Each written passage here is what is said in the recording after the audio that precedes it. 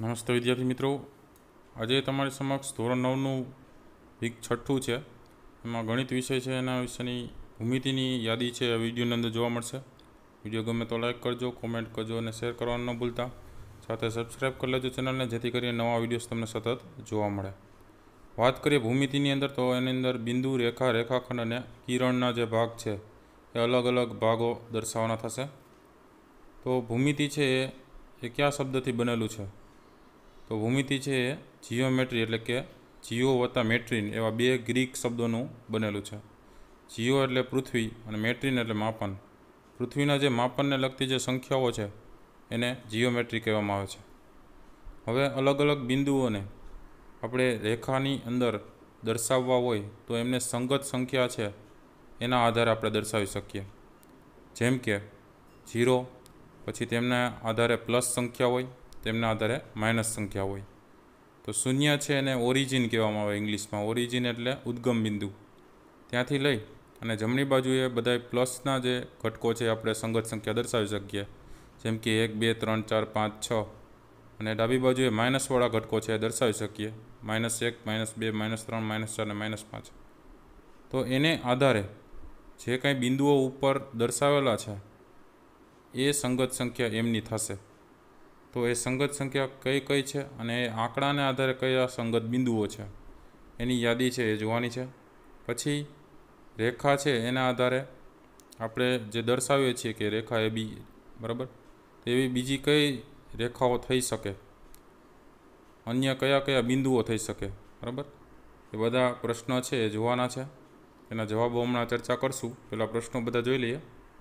પછી રેખા અને રેખાખંડ સમાન છે કે જુદા, કેવી રીતે?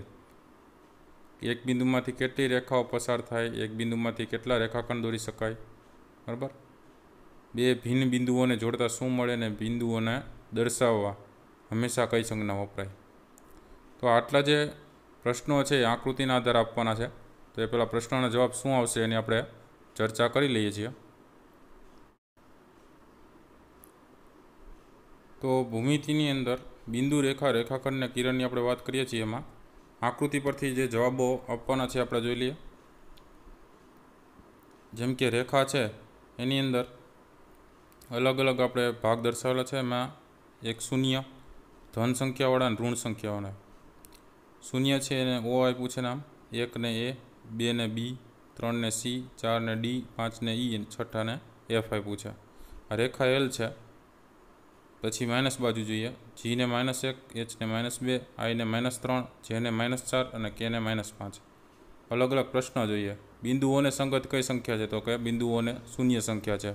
બિંદુ સી ને કઈ સંગત સંખ્યા છે? તો બિંદુ સી ને 3 સંગત સંખ્યા છે. પછી બિંદુ ઈ ને સંગત સંખ્યા કઈ થશે? તો કે બિંદુ ઈ ને 5 સંગત સંખ્યા છે. બિંદુ કે ને સંગત સંખ્યા કઈ થશે? કે જુઓ તો એની અંદર -5 છે. બિંદુ એચ ને સંગત સંખ્યા, એચ ને સંગત સંખ્યા -2. પછી અંક આપ્યો છે કે 5 અંકને સંગત બિંદુ કયું થાય? તો 5 ક્યાં આપ્યું છે? તો કે અહીંયા. તો એને સંગત બિંદુ ઈ થાય. -4 અંકને સંગત બિંદુ કયું થાય? તો -4 ને અંકને જે બિંદુ સંગત બિંદુ થશે. તો જો રેખા એલને બે બિંદુઓના નામ વડે દર્શાવવી હોય તો તેને રેખા એ બી દર્શાવી શકીએ આપણે, બરાબર. એલ રેખા છે આખી, એને રેખા અહીંયા એ બી તરીકે દર્શાવી શકાય, બરાબર, રેખા એ બી. એ જ રીતે ઉપરના રેખા એલને આપણે બીજા 10 નામ લખવા હોય તો લખી શકીએ. જેમ કે અહીંથી રેખા કે જે આઈ, બરાબર, રેખા આઈ એચ, એચ જી, જીઓ, ઓ એ બી, બીસી, સીડી, ડીઈ. પછી અહીંથી પહેલું બિંદુ છેલ્લું બિંદુ એ રેખા થશે કે એફ. પછી જે અને ઈ લઈએ તો જે ઈ. ઘણા બધા નામ તમે આપી શકો છો, બરાબર. રેખા એલને આ રીતે પણ દર્શાવી શકાય છે, બરાબર.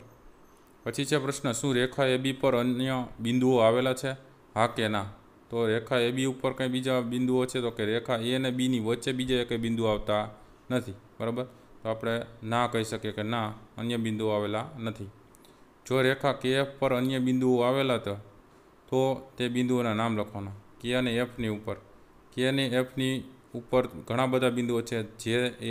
જે આઈ, એચ, જી, ઓ, એ, બી, સી, ડી ને ઈ, બરાબર. એ બધા બિંદુઓના નામ લખવાના છે. JIHGOABCD ને E એની વચ્ચે આવી જાય છે, કે ને એફની વચ્ચે. એટલે પછી પ્રશ્ન છે, શું રેખાખંડ AB પર અન્ય બિંદુઓ આવેલા છે, એટલે દર્શાવેલા છે? રેખા AB ઉપર અન્ય બિંદુઓ દર્શાવેલા નથી, એટલે ના આવશે.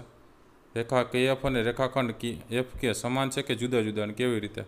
બરાબર, તો KF લખો, રેખા કે FK લખો. બરાબર, જો તમે અહીંયા KF લખો અહીંથી, અને અહીંથી F થી K લખો, તો રેખા બંને બાજુ વિસ્તરેલી હોય, એટલે બે સમાન જ કહેવાય. બરાબર, એટલે KF ને FK રેખા આવી રીતે લખી શકાય છે. બરાબર, બે સમાન જ છે. પછી એક બિંદુમાંથી કેટલી રેખાઓ પસાર થાય, એવો પ્રશ્ન છે. તો એક બિંદુમાંથી ઘણી બધી રેખાઓ છે, અસંખ્ય રેખાઓ પસાર થઈ શકે છે એક બિંદુમાંથી. રેખાઓ કીધું છે. બરાબર, પછી એક બિંદુમાંથી કેટલા રેખાખંડ દોરી શકાય? તો રેખાખંડ એક બિંદુમાંથી કોઈ દોરી જ ન શકાય. ઓછામાં ઓછા બે બિંદુઓ હોય તો જ રેખાખંડ દોરી શકાય, એટલે એમાં એક પણ નહીં આવશે. પછી બે ભિન્ન બિંદુઓ જોડતા શું મળે? બરાબર, તો બે ભિન્ન બિંદુઓ તમે જોડો તો તમને રેખાખંડ મળે. એટલે ઓછામાં ઓછા બે ભિન્ન બિંદુઓ તો જોઈએ જેનાથી તમને રેખાખંડ મળે. પછી બિંદુઓને દર્શાવવા હંમેશા કઈ સંજ્ઞા વપરાય? તો બિંદુને દર્શાવવા આપણે પોઈન્ટ કરીએ. બરાબર, ટપકું કરીએ એને પોઈન્ટ કહેવાય. એ બિંદુ છે આપણા માટે. બરાબર, એ સંજ્ઞા આપણે દર્શાવીએ છીએ. ચાલો એના પછીના પ્રશ્નની યાદી જોઈ લઈએ. પછીનો જે પ્રશ્ન છે એમાં કીધું છે કે આપેલ આકૃતિનું નિરીક્ષણ કરીને તમારા જવાબ છે એ આપવાના છે. એક આકૃતિની અંદર એમ રેખા આપેલી છે જેના ઉપરના બિંદુઓ છે PQRST. તેમને એક બાજુના બિંદુઓ ABC છે અને બીજી બાજુ DEF છે બિંદુઓ. પછી અલગ અલગ પ્રશ્નો આપેલા છે, એ પ્રશ્નોના જવાબ આપવાના છે. પછી અહીં ચતુષ્કોણ આપેલો છે, એની અંદર 4 અસમરેખ બિંદુઓને જોડતા કેટલા રેખાખંડ મળે છે? રેખાખંડના નામ લખવાના છે.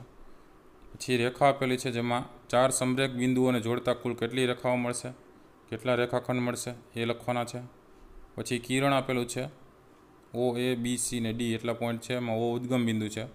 તો બીજા કયા કયા નામે કિરણો છે એ દર્શાવી શકાય છે, અને એના આધારે એના પ્રશ્નો આપેલા છે. પછી આપણે અમુક પ્રશ્નો જોતા હોય, જેમ કે ગાંધીનગર છે ક્યાં આવેલું? તો કે ગુજરાતમાં. ગુજરાત ક્યાં આવેલું છે? તો કે ભારતમાં.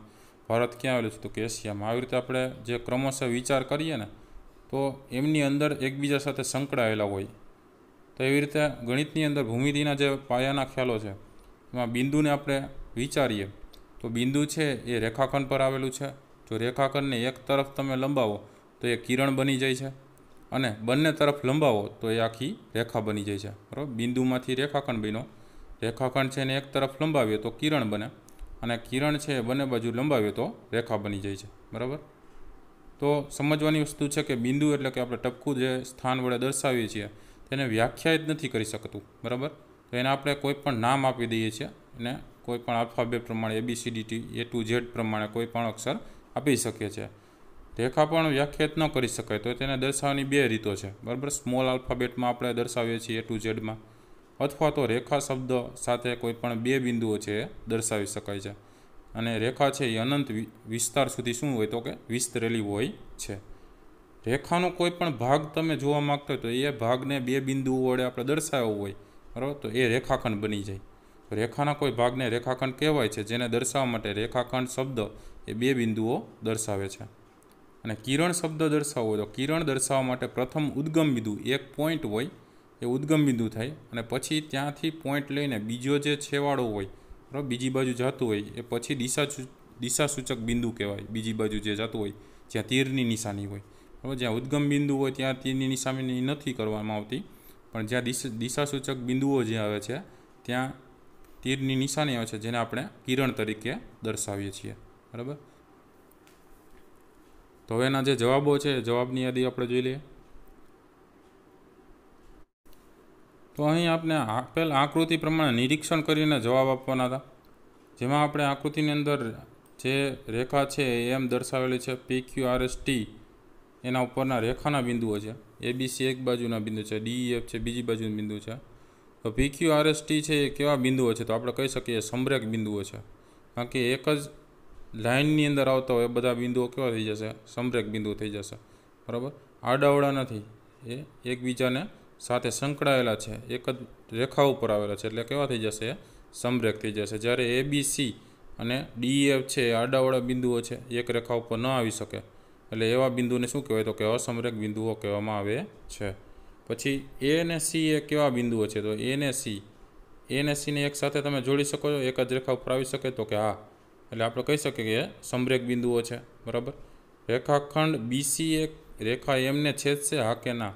રેખાખંડ બીસી તમે જુઓ, અહીંથી રેખાખંડ બીસી આ બનશે, આ બાજુથી બી ને સી જોડો તો એ રેખા એમને છેદશે અહીંથી, બરાબર. તો અહીંથી આમ તમે જુઓ તો એ રેખા એમને નથી છેદી શકતું, બરાબર, એટલે ના લખવાનું. પછી રેખા એસી એ રેખા પીક્યુને છેદશે, હા કે ના? રેખા એસી તમે દોરો, બરાબર, તો એ પીક્યુને છેદશે અહીંથી? તો કે રેખા એસી છે અહીંથી પસાર થઈ છે, રેખાને છેદે છે, બરાબર, એટલે આ આવશે. રેખાખંડ બી એ રેખા પીટીને છેદશે, તો રેખાખંડ બી ને બીથી ઈ તમે આ દોરશો અહીંથી, બરાબર, અહીંથી તમે આમ દોરશો બીથી રેખા પીટી, એટલે કે આ જે રેખા છે એને છેદે છે, તો કે હા વચ્ચેથી જ પસાર થશે ને. અહીંથી તમે આને જોઈન્ટ કરી દો તો આ રેખાને એ છેદશે, એટલે એમાં હા આવશે. પછી 3 અસમરેખ બિંદુઓને જોડતા કઈ આકૃતિ મળે? તો કોઈ પણ 3 અસમરેખ બિંદુઓ તમે અહીં જ જોઈ શકો છો. આને તમે જોડી દો તો શું બની જાય?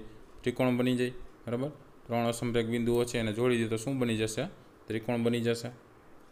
પછી 4 અસમરેખ બિંદુઓને જોડતા કુલ કેટલા રેખાખંડ મળશે? દરેક રેખાખંડના નામ આપવાના છે, બરાબર. તો 4 અસમરેખ બિંદુઓ અહીંયા છે ABCD, અને આપણે જોડી દીધા, બરાબર, એટલે ચતુષ્કોણ આકાર થઈ ગયો. આની અંદર કેટલા રેખાખંડ મળી શકે? તો આ 4 તો પોતે થશે, એને જોઈડાઈ, બાકીના 2 વિકર્ણો થશે, એટલે ટોટલ 6 રેખાખંડ મળશે. એ 6 રેખાખંડના નામ લખી શકીએ આપણે. AB, પછી BC, પછી CD, પછી DA, પછી A થી C એટલે AC, પછી B થી D એટલે BD. તો આટલા નામ 6 રેખાખંડના થશે. પછી PQRS આપ્યું છે, એની અંદર રેખા ઉપરના 4 બિંદુઓ છે જે સમરેખ બિંદુઓ છે. તો 4 સમરેખ બિંદુઓને જોડતા કેટલી રેખાઓ મળે અને કેટલા રેખાખંડ મળે?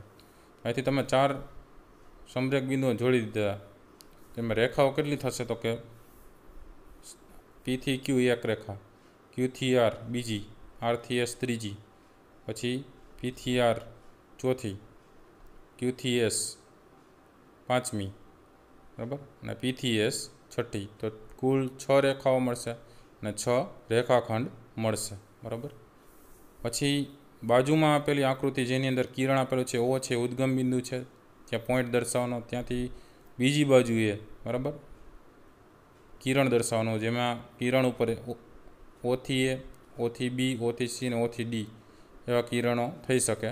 તો બાજુમાં આપેલ આકૃતિમાં કિરણ છે, જેમાં કિરણ O એ કહેવાય છે, જ્યાં O ઉદ્ગમ બિંદુ છે અને એ છે એ એની દિશા સૂચક કહેવાય, બરાબર, એ દિશામાં જાય છે O થી એ. તેને અન્ય ક્યાં નામ વડે દર્શાવી શકે? તો O એ કિરણ દર્શાવી શકાય, OB દર્શાવી શકાય, OC અને OD. 4 કિરણ આ રીતે દર્શાવી શકશું. શું કિરણ OA અને OD એક જ છે કે જુદા જુદા છે? તો કે OA છે એ અહીંથી આ કિરણ થશે અને OD છે એ આખું કિરણ થશે, તો 2 જુદા જુદા કિરણો થશે. શું કિરણ AB એ કિરણ BA કહેવાય? કિરણ A થી B છે એ આ બાજુ જાય છે, એ B થી A કહેવાય? તો કે ન કહેવાય, કારણ કે કિરણ છે એક જ દિશા તરફ જતું હોય, બરાબર. બંને દિશા તરફ રેખા જતી હોય, રેખા કહી શકીએ પણ કિરણ કહેવાય નહીં. એટલે કિરણ AB છે એ કિરણ BA કહેવાય નહીં, એટલે એમાં ના આવશે, બરાબર. તો આ જે કંઈ બિંદુ, રેખાઓ, રેખાખંડનો જે વિભાગ હતો એને લગતા વીક 6ની માહિતી હતી, બરાબર. વિડીયો ગમ્યો હોય તો લાઈક કરજો, કોમેન્ટ કરજો, શેર કરજો. બીજો વિડીયો આના પછીનો આવશે, જે બીજા ભાગનો આવશે, બરાબર. તો એમની અંદરના જે વિભાગ છે એ પણ તમે જોઈ લેજો સાથે, બરાબર. તો અલગ અલગ વિભાગો છે એ પણ તમે જોતા જજો. તો આના પછીનો જે વિડીયો આવશે, જે પાર્ટ બીજો થશે, બરાબર. પહેલા પાર્ટની આ વિગત હતી, તો સબસ્ક્રાઈબ કરી લો ચેનલ, જેથી તમને બીજા પાર્ટની પણ માહિતી મળતી રહેશે, બરાબર, જેમની અંદર બીજા ભાગની ચર્ચા કરશું. Thank you very much. Take care.